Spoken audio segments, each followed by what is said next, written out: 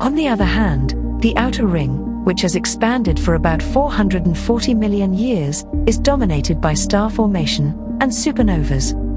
As this ring expands, it plows into surrounding gas and triggers star formation. Other telescopes, including the Hubble Space Telescope, have previously examined the Cartwheel.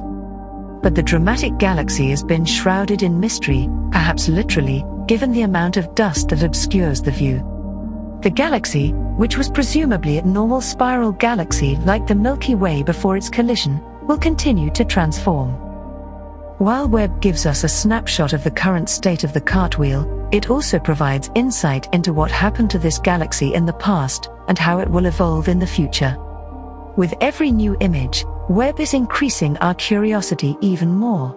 And this is only the beginning, for it has miles to go before it sleeps, and miles to go before it sleeps.